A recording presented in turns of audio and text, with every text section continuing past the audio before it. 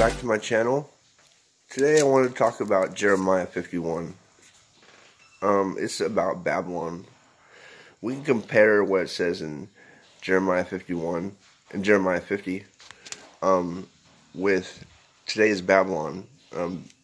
This is a prophecy. It says in verse 6, flee from Babylon. Chapter 1, verse 6, flee from Babylon, run for your lives. Do not destroy because of her sins. Do not be destroyed because of her sins. So if you're in America today, there's a lot of people who believe freedom and liberty and all that. In reality, God's holding back his judgment for the end times. This chapter 51 is talking about Babylon.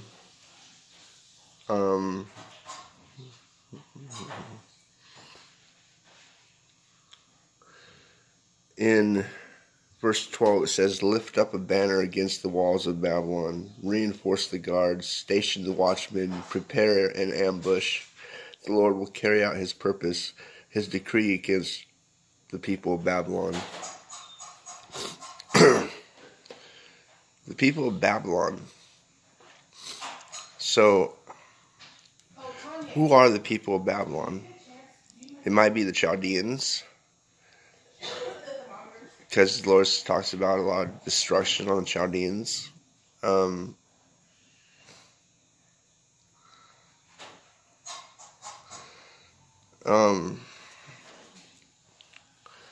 It says in verse 9, we would have healed Babylon, but she cannot be healed. Let us leave her and each go to our own land.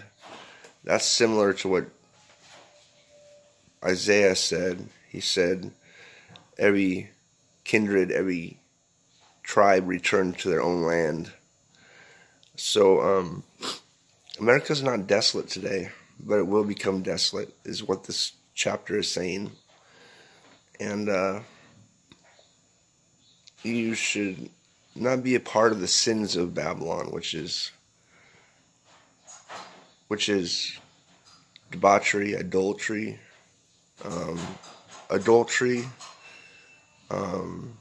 fornication. It's just that if you're in Babylon and you're not with your own people, then you're lost. The Lord said, when he looked over Jerusalem, that he longs to gather us like a hen gathers her chicks. And he will gather us from the four corners of the earth.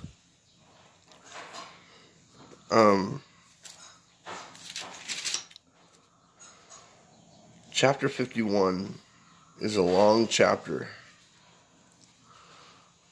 It's a long chapter.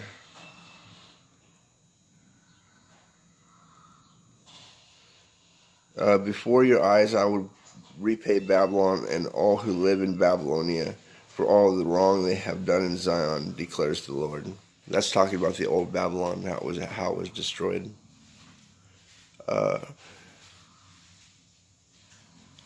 If you're from Africa and you're living in Babylon, you're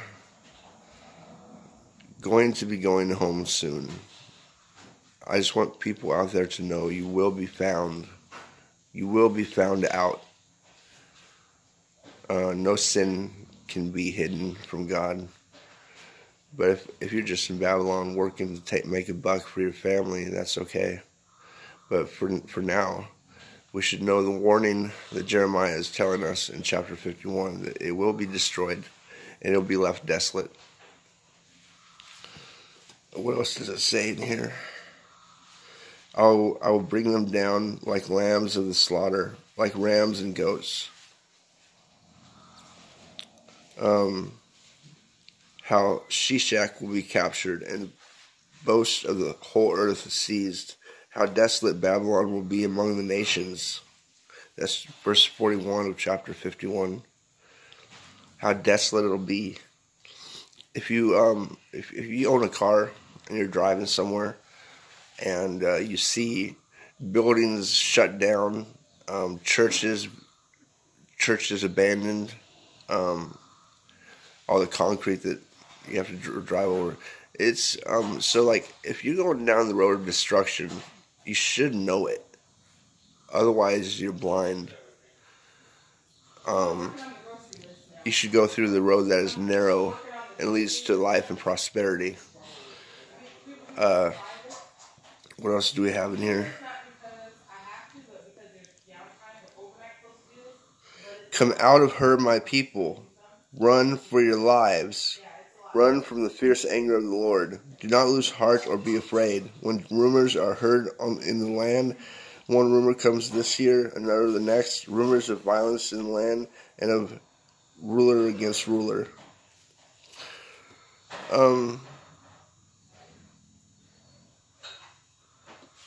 What do?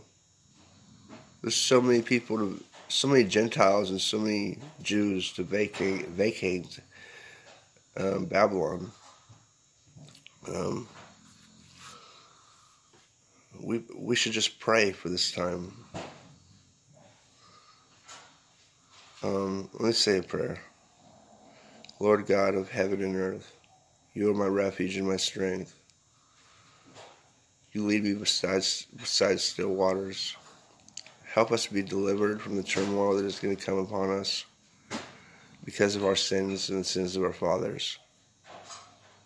Help us be delivered and take communion, part in the communion of God. We're sorry, Lord, for the sins that we've committed. I pray to God that you would deliver us from all sins. This Easter, I pray, God, deliver us in your hope, and let us have hope of salvation. Amen. That's all I have to say today.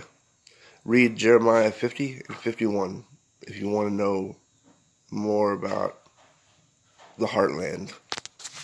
All right, bye.